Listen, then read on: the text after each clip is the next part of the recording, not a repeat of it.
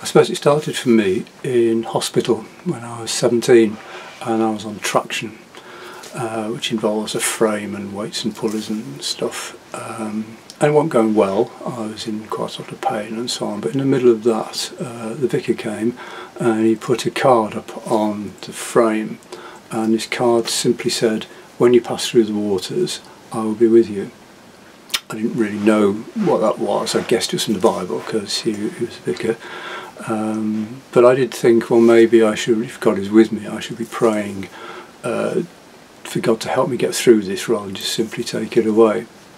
It wasn't until a few years later when I was going through a reading plan and I came to Isaiah 43 and it says this, "But now thus says the Lord, he who created you, O Jacob, he who formed you, O Israel, fear not, for I have redeemed you, I have called you by name, you are mine. When you pass through the waters, I will be with you." There it was.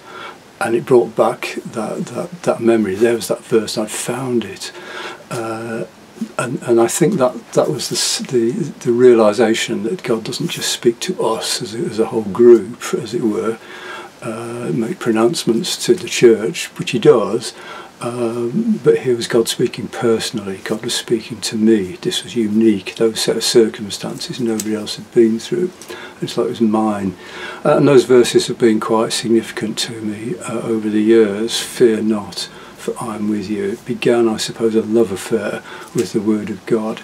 I wanted to get to know it and learn how to hear God's voice. It was a journey of reading and studying and memorising and learning how to apply it and to make it real. The verse in 2 Timothy says this, "Do your best to present yourself to God as one approved, a worker who has no need to be ashamed, rightly handling the word of truth." That's what I wanted, was to be that worker. And it is work. God's given us his word, but we have to just work at getting to know it, because it is how God reveals himself. When we were first married, it was not long after that these events aren't related, but it was not long after that the Living Bible was published. And I can remember a 12-year-old girl in our church simply saying, "But are all Bibles living?" I thought, well, that's really profound, and of course true. The Word of God is living and active, and God speaks to us very deeply through his Word, and becomes precious to us. Your word is more precious than gold and fine silver and sweeter than honey. And how I love your law, writes David in Psalm 119. And that's that dimension of it being personal. It's not just a collection of historical books, but it is that. But on top of that, it's God speaking to us. And the same Spirit who wrote the Word of God applies those same words into our lives. Like Paul says, we've received not the spirit of the world, but the Spirit who is from God, that we might understand the gifts given to us by God. And that's, sometimes it's to do with the big things, but I think it's also to do with our daily lives. I'm with you, whatever you go through. Man shall not live by bread alone, Jesus quoted, but by every word that comes from the mouth of God. And he encouraged us to pray, "Give us today our daily bread."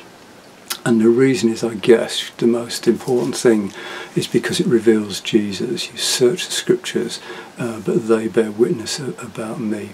And that's what we need more than anything else, is to just be able to spend that time with God, hearing his voice, and hearing him speak to us personally.